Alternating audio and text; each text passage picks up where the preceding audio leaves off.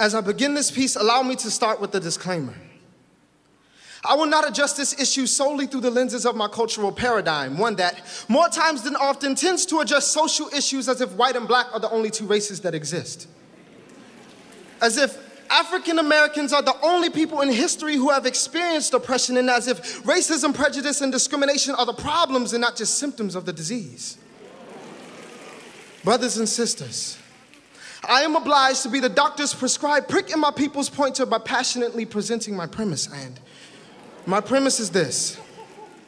You see, I've noticed that when it comes to matters of social injustice, we so narrow-mindedly focus on skin color that our thoughts, words, and actions in response to the situations are more dangerously emotive than biblically directed, resulting with pastors preaching political propaganda from the pulpit instead of presenting present problems from the perspective of scriptural precepts, producing Protestants who, by product of the poisonous preaching, pompously prod at the preeminence of God, as if he owes the skeptic an audience.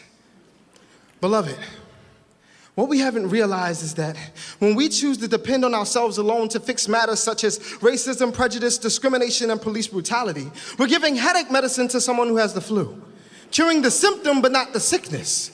And if we as Christians are to approach this issue, let us approach it biblically by understanding that the symptom is social injustice, but the sickness is sin. So if it is sin that is the sickness, then we as Christians need to understand that the true enemy is the ventriloquist and not the dummy. That true slavery is not slavery to the system, but slavery to sin.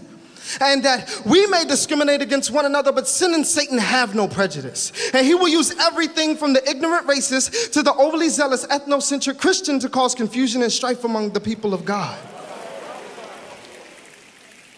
So in times like these, it is imperative that we understand that the solution is not sanction, it's salvation.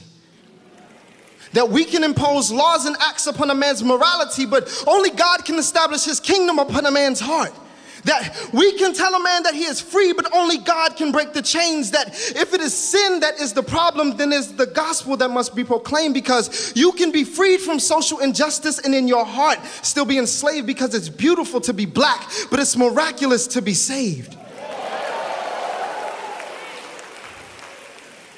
The root of social injustice says, there is enmity between you and I because I believe that my ways are better than yours. And at the heart of sin, there is enmity between us and God because we believe that our ways are better than his. And I am simply astonished at how passionately we attack sin when it is us who are on the receiving end. I am amazed at how quickly we withhold grace from those who need it when we receive much grace and we don't deserve it. Brothers and sisters, this isn't a rebuke but a plea. That we fight the true problem with the true answer. That we fight sin with salvation.